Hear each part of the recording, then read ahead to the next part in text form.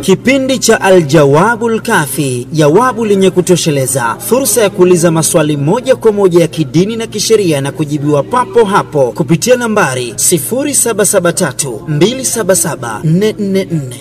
Alaykum wa rahmatullahi wa barakatuh. Tunahimizwa kusoma Qur'ani na kuhitimisha ndani ya mwezi wa Ramadhani.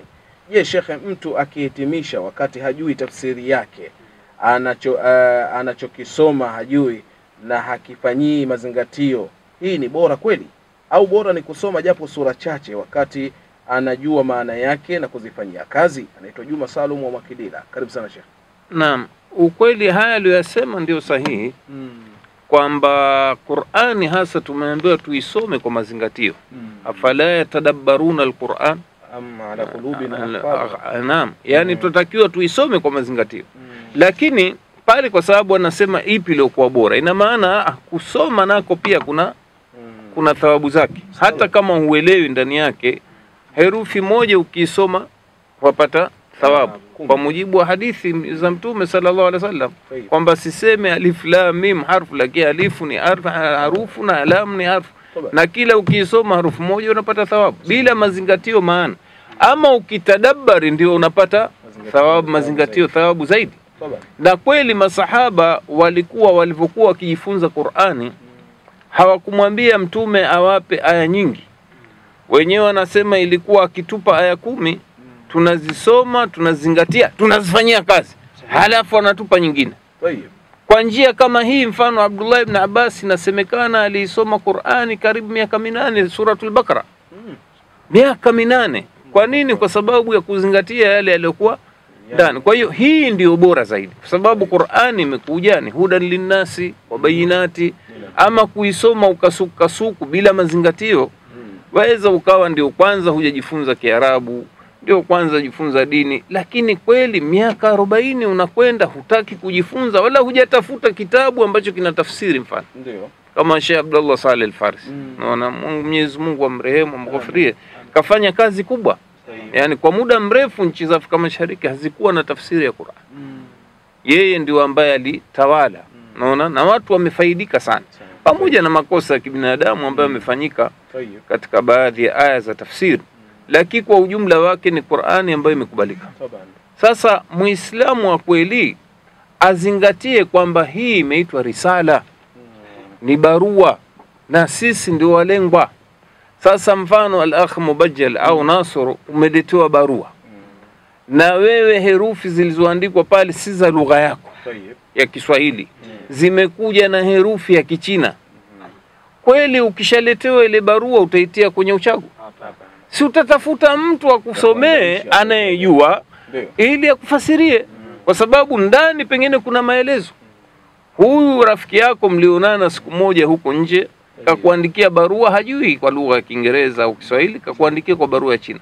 Pengine alikuja akatembea mkajuana Tanzania, kapata hamu ya kutaka kujua mambo ya Tanzania, na akataka kheri mfanye naye biashara. Bwana, nasikia huko kuna Tanzanite, hebu angalia huko zauzwaje, unaona zapatikana wapi.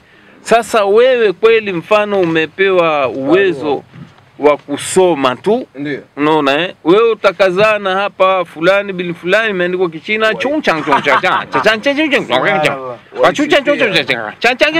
sasa kuna nini? Kuna maelezo muhimu hapo, pengine naweza kukutajirisha. Lakini wewe umekaa wewe wasoma itie uchaguni. Uchaguni siku zenda, unaona. Sasa hii ni dalili ya ujinga. Kwa hiyo Muislamu, ndio maana hata Sheikh al-Islam Ibn Taymiyyah rahimahullah kaona kwamba kwa Muislamu kujifunza lugha ya Kiarabu ni wajibu. Unaona? Kwa nini? Kwa sababu Qur'ani imeshuka kwa Kiarabu. Kwa hiyo huu ni wasila wa kuweza kujifunza dini. Ma la yatimu alwajib illa bihi fa huwa wajib.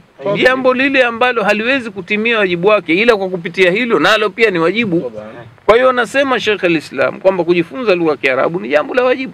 Haiwezekani yani miaka nenda miaka rudi Muislamu kujifunza kusoma Qur'ani akawa hodari wa sauti, lakini sasa hajui kinachoendelea pale mahala penye makemeo yanaona sawa. Ndio hao utakuta mara nyingine watu wanafuatilia sauti za makura, mahala inakuja aya makemeo, lakini kwa utamu wa ladha ya sauti ya yule msomaji basi Allah la la la la la na kwenda kumtunza sasa.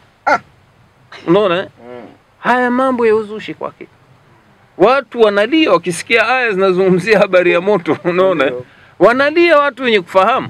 Unaona maimamu wanapata kwikwi hasa hata kushindwa kuendelea kusoma akipitia aya zile. Lakini wewe kwako mmoja na mafanya mashindano ya kutafuta waimbaji, maana tuita waimbaji watu wenye sauti nzuri tu. Yule bwana si mchezo bwana.